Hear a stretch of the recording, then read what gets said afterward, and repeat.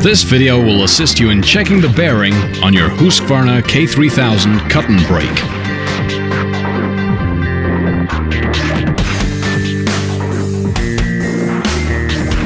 Use your combination spanner to loosen the nut holding the blades in place. You can easily remove the screws and blades with your hands after using the combination tool. Remove the rubber splash cover to get better access when disassembling the unit. Unscrew the nuts and take off the cover.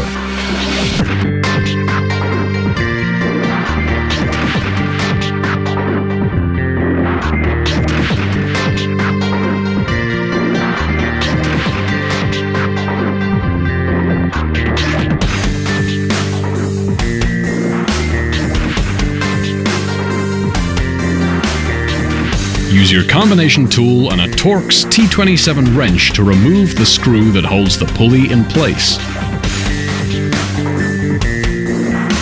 Remove the pulley and the bar assembly.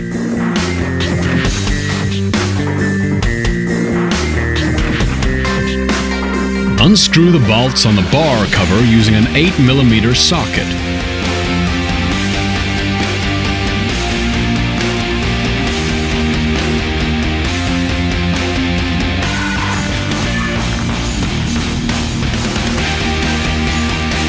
Then, remove the belt to access the bar and the bearing holder.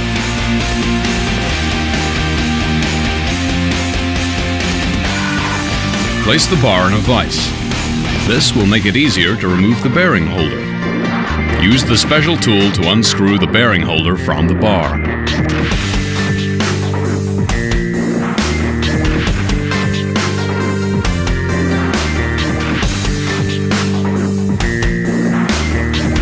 Use a mallet to remove the threaded ring if it needs to be replaced. Replace the bearing and all the worn-out parts. Assemble the ring by pressing it in a hydraulic press or a vise.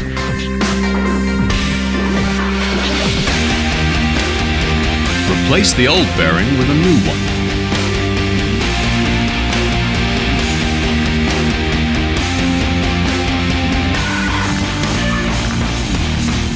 Thanks to our special tool, the bearing holder can easily be assembled. When the bearing's been changed, reassemble the bar.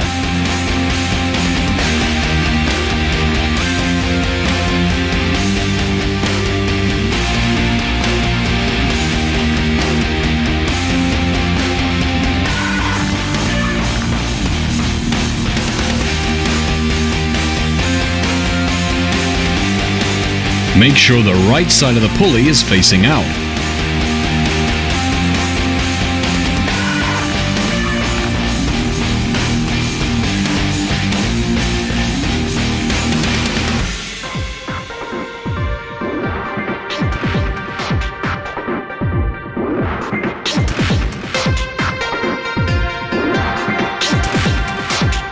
Tighten the bar and the nuts on the cover.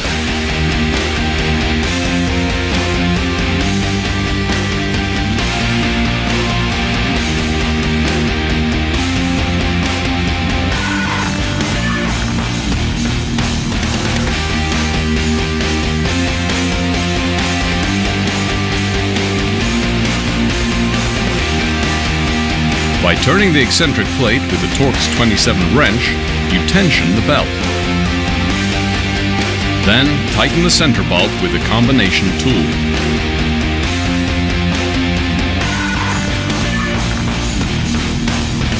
Check that the belt has correct tensioning.